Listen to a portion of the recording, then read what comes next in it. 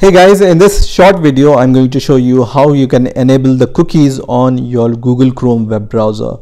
So let's get started. You just need to click on these three dots on the top right hand corner of your Google Chrome web browser and then click on settings.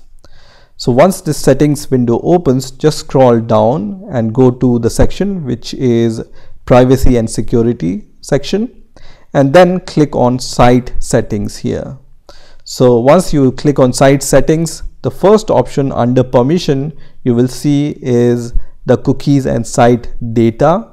So just click on this option which says cookies and site data, and once you click on this option you will see this kind of window.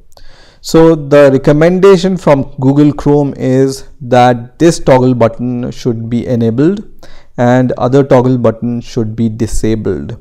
So if for some reason the other toggle buttons are enabled and this is not enabled, then what you need to do is you just need to enable this toggle button and just disable these two toggle buttons. Okay, so this will make sure that you allow the sites to save the cookies and read the cookies when these sites are opened.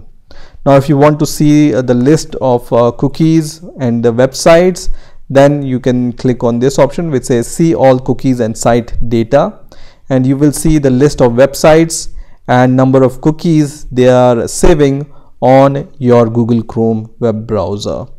So this is how you can enable the cookies on your Google Chrome web browser. I hope you have enjoyed this video and I will see you in the next video.